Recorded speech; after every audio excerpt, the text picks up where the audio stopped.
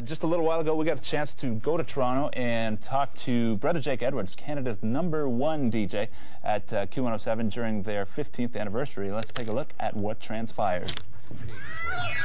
You're tuned to the Q Morning Zoo on Toronto's best rock, Q107. 21 years ago, the voice of Jake Edwards first graced the airwaves of Boston. Since then, he's worked his way through the ranks of radio with his blend of gifted gab. And now, after 3 years at the helm of Q's Morning Zoo, Brother Jake is happy to call Toronto home. Jake, what's it like to wake up Toronto? Millions of people, the chemistry between Jane, yourself, Spike. What is that experience like? It's a big thrill, you know. As soon as you hit the mic, you can hear like the little different noises in your headphones, and you know you're on the air. There's nothing like a live feeling when you hit the mic, and anything you say, you can't take a second take on it. So everything is very spontaneous. It's very up to the minute. It has to be topical. It has to be semi-researched, and we just go in and kind of just have a party on the air. So the chemistry between Spike, Jane, and I, and the coach is good. I mean, it's there's a lot of unity there. I think one person plays the foil. I try to come up with smart cracks. Jane, of course, is the foil. I mean, she's the girl next door, and she, you know, she's not innocent, but she's nice. She just out-nices you to death, and we end up looking like jerks because we'll get on her and say, she'll say something that was kind of corny, and we'll get on her. We'll end up looking like jerks, and I think that kind of chemistry is really hard to find, where not everybody is trying to up one, what's the word I'm looking for? Up one-manship? One-upmanship. One-upmanship, thank you. You see, now you tried to do it to me, see? We could never work together, Mike. It wouldn't work, okay? We couldn't do it. Okay, we couldn't do it, Mike. I'm fired. Your face is a mess. There we go. You're torn your dress. Q107 Toronto's best rock. I'm Brother Jake Edwards, downtown Jane Brown, and the Spike-a-tola of love going to the telephone. First of all, what is our 5 and 5 prize? We have a parachute jump from the excellent people at the Parachute School of Toronto. Also a pair of tickets to see Blue Rodeo on Thursday night. And a chance for a trip for 2 to Montreal with John Derringer to see Blue Rodeo at the Fête Montréal on August 8th. And the home version of the Boil Buster kit. Let's go to the phone. Hi. Hi. How are you? Are we going to your house? Are we going to your house a little later on to land some boils, Jake? Is that what you're saying? It's one big happy family, and it's tough sometimes to get that real unity. There's always somebody bitching about somebody else, you know. And the good thing about this radio station is that we seem to be all doing it for the same cause, which is rock and roll, and for the stuff that we do. I mean, people come up to us and they'll say, you know, God, you guys played some great tunes this morning. I don't hear that anywhere else. Deep Purple, Lazy. You just stay in bed, you know what I mean? And we got the monitors turned up. It's loud in the control room. We come off the air at 9 o'clock. Everybody's kind of just coming in, and they're going, and we're just pumped beyond belief. And they're going, what's happy? How many coffees did you have this morning? How many coffees did you have? No, we did. We're just full of energy, you know. And people go, the man is on something. I'm on endorphins, period. And, you know, I'll go on record as saying that, and I'll even do a urinalysis to prove it. I get checked regularly, by the way, here about every week. Just to make sure. Q107. What's your question for the Amir? You want to play 5 and 5? Okay. You mentioned earlier some of the on-air characters and personalities. We're looking at the Champ. We're looking at Mr. Stress.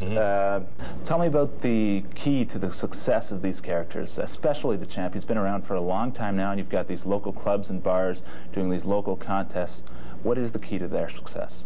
Well, I think the Champ, it never fails to amaze me. I mean, you know, he's been on for a while, and you wonder exactly how much legs does this guy have? Can he burn it? Will he burn out, or will he go on to be here for many years? And I go out to golf courses and stuff, and I'll see 45-year-old men looking over and go, "Hey, are you the Champ?" And I'll go, "Yeah." And they go, I told you.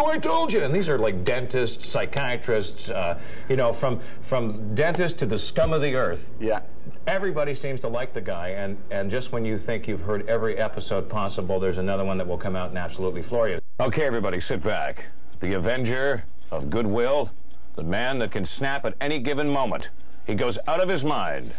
He's the Champ. Champ? Buddy, it's me, the Champ. I brought you by Labatt's Blue Light, right out of the ice. I'm over at Knuckles' Muldoon place here. I don't even know why I keep hanging around with this idiot, because he always really makes Who does the creative side to that, the writing? We have people who fax their stuff in. They still fax their stuff in. We had a contest where Holyfield and Holmes were going to fight in Las Vegas, so we went on and said, look, we'll send you to see the fight in Las Vegas. Just send your episodes in. And like, we got 2,000 episodes. It was like in a period of 2 weeks, the fax machine was jammed up. So people still want to be in on it. And if you'd like to film, by the way, if you're watching Metal Mike's show right now, and you want to fax in some champs, I need the help. And then I come up with my own stuff too, so I do a little bit of the writing. Great. And the listeners help me out. Okay, everybody, here comes the boy, David Boy. Cloudy, sunny breaks, scattered showers today, 40% chance, 26 for a high today. Beautiful day tomorrow, 19 right now. You rebel, you. 5 and 5 next from Q107.